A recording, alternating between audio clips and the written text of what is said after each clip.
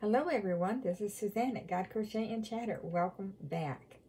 Today we are going to discuss what does it mean that we should not let our left hand know what our right hand is doing.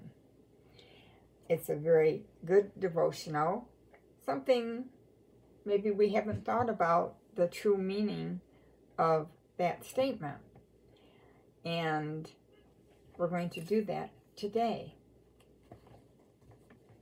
And don't forget, tomorrow is the announcement of our giveaway. Yes, so that will be very exciting. So tomorrow you might want to drop by and see if you are the person that wins. All right, let's get to our devotional. The old seller replied, 25 cents an egg, ma'am. She said to him, I will take 6 eggs for $1.25 or I will leave. The old seller replied, come, take them at the price you want. This may be a good beginning because I have not been able to sell even a single egg today. She took the eggs and walked away feeling she had won. She got into her fancy car and went to a posh restaurant with her friend. There, she and her friends ordered whatever they liked. They ate a little and left a whole lot of what they ordered. Then she went to pay the bill. The bill cost her $45. She gave $50 and asked the restaurant owner to keep the change. This incident might have seemed normal to the owner, but very painful to the poor egg seller.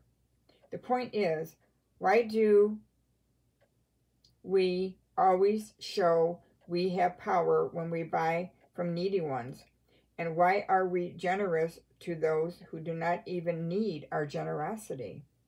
My father used to buy simple goods from poor people at high prices, even though he did not need them.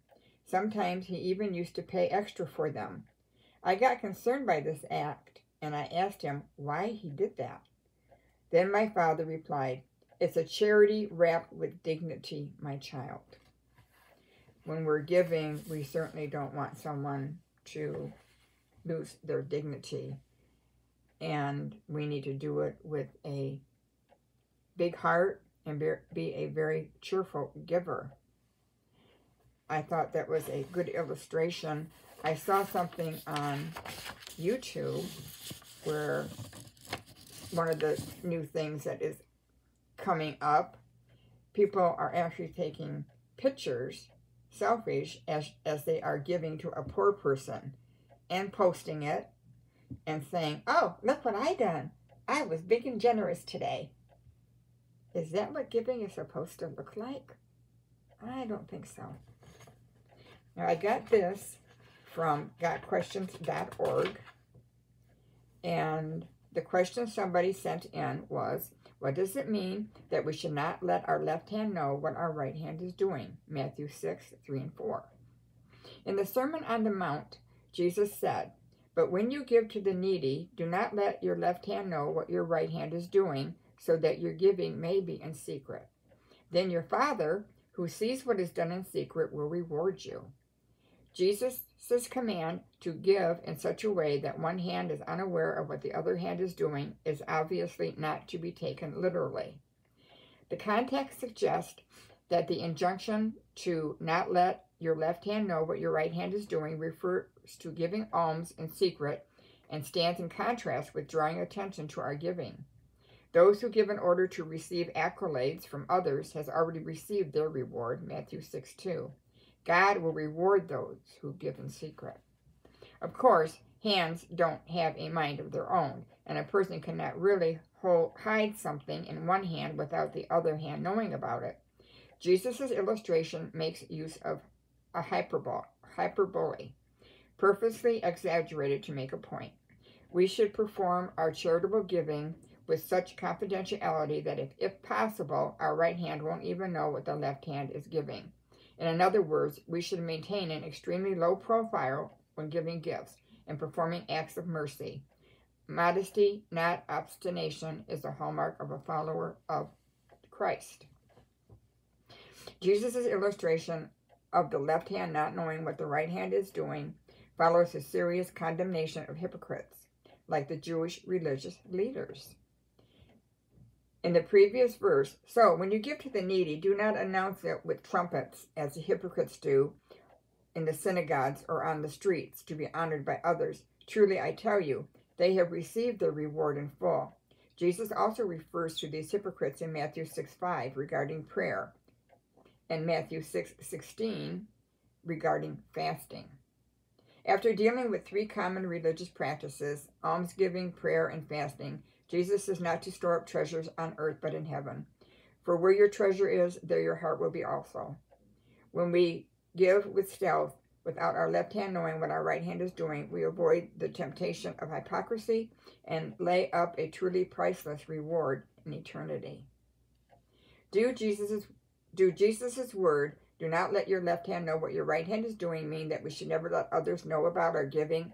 Not necessarily. The focus is on the motive of our giving. Our generosity is to be motivated by our love for God and our focus on eternity rather than the temporary praises of people.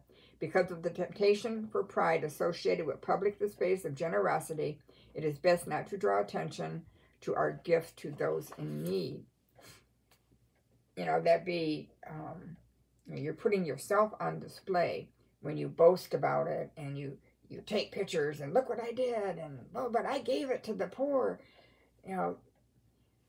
Sometimes we need to look at things through the eyes of Jesus. And in fact, most of the time, all the time, we need to look through the eyes of Jesus and know that, giving is such a blessing. I am more happy when I give than the person receiving the item sometimes. Like, hurry up, open up. And I know I want to see the excitement and joy on their face.